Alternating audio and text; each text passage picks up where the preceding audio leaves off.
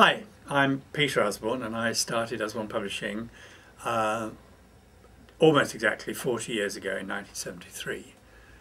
When I came into children's publishing, which I did incidentally when my wife rang up and said, "You're going to be a father," which got me going, I was faced with some curious problems. I didn't know anything about children's books. I was a magazine publisher, and I was given the job by my boss, who was the boss of a big conglomerate, of just going downstairs, finding a job in our educational publishing department if you want to do something with children. And I did. I think it was 2 floors. I went down and found myself in an educational publishing company called MacDonald, and I managed to invent a whole series of little non-fiction books for children in schools who were doing a new method of learning called Centre of Interest Education. The idea was that children should sit in small groups and study small topics with small books, and there were no small books, so I invented a series of books called MacDonald Starters. It was hugely successful in schools. It also sold quite a lot of copies in foreign languages, rather to my surprise and everybody else's. And I did well and was promoted, and one day my boss said to me, "Peter, how's things?" And I said, "Pretty good." And he said, "What do you want to do next?" And I said, "Well, you know, I'd really like to start my own publishing company."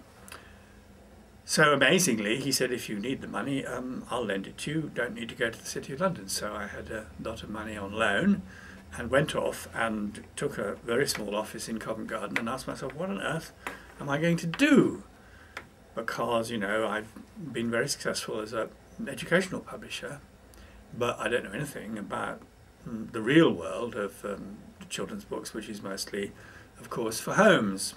So I sat with my one assistant, and we smoked, and in the end we said, we know, what we'll do is we'll do information books of the type I had previously done for schools, but we won't do them for schools but for homes. Well, we thought, how on earth do you do things for homes? Because in schools you have, in a sense, captive audiences. Children have got to do what the teachers tell them. In homes there's no such thing as compulsion, or at least not of that kind.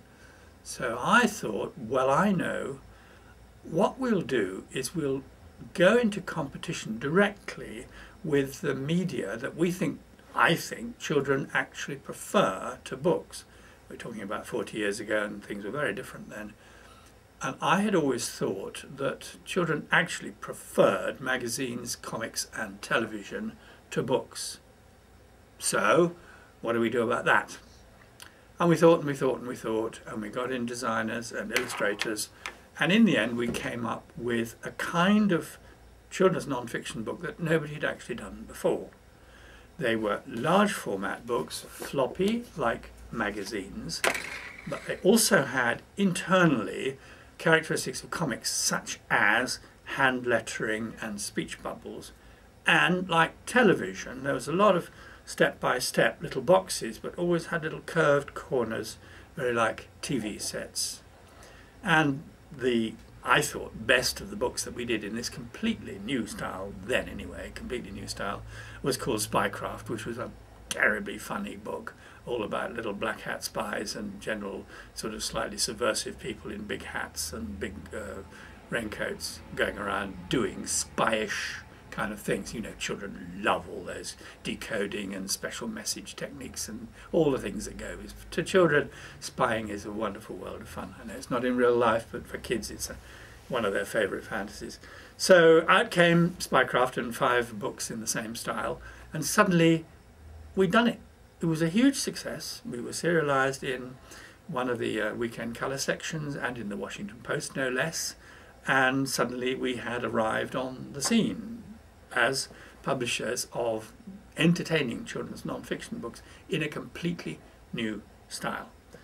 And that became kind of Usborne style, and for 10 or so years we brought out lots of books using the same techniques of competing with the other 3 media that we thought children preferred. And there were, after 10 years or so, there were rotating stands all over the country in bookshops and in a lot of foreign countries as well, with lots of Usborne books in this familiar, eventually became over-familiar style. Of course, we changed, there was a lot of competition, and since then we have diversified and grown to the second largest children's imprint in the UK, and we've been translated into an enormous number of countries.